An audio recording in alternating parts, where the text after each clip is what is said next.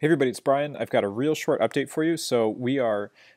We've got grade passback. We think we've got it figured out, and it's because there's a major change in how grade passback works. Meaning, when I post grades from Canvas, how do they get into PowerSchool?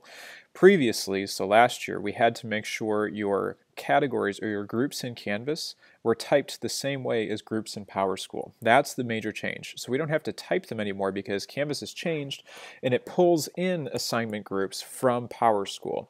So I'm on an assignment list in a course, and I click on the menu button on the top of the assignments list. And there's a new button here. It says Import Assignment Groups. So you need to go to your assignments list, click on Import Assignment Groups, and then you are going to add.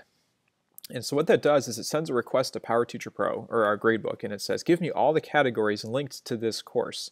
So I'm going to let it go for a minute. It gave you that success message, and it can take 15 or 30 seconds.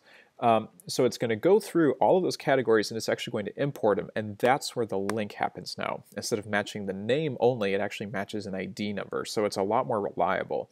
So I'm going to refresh the page real quick, and hopefully we've got all these different, so here we go. So you can see this icon here means that this group has been imported from PowerSchool, and this group then is the one that will send to PowerSchool, and that's critical. If there's a group you grabbed that you're actually not going to use, you can just go ahead and delete it. So I'm going to delete this one, okay. We want to keep classwork, we want to keep standards because those are the two that got set up ahead of time. I'm going to get rid of test, delete, and I'm going to get rid of quiz. Delete.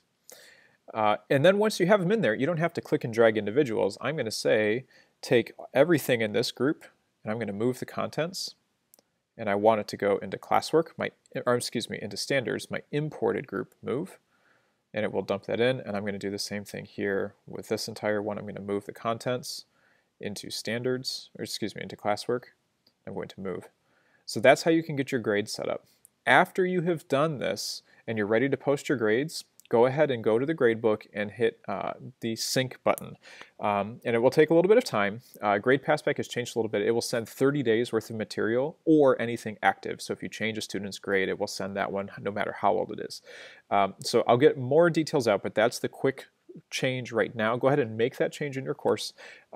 Import your groups, and then you can move your stuff around and then try your post, and we'll follow up with some more detailed information later. I've also included a document in the description below, as well as in the email that you received this video in, with written instructions on how to do all of this. So thanks for being patient, and we'll follow up with more information soon.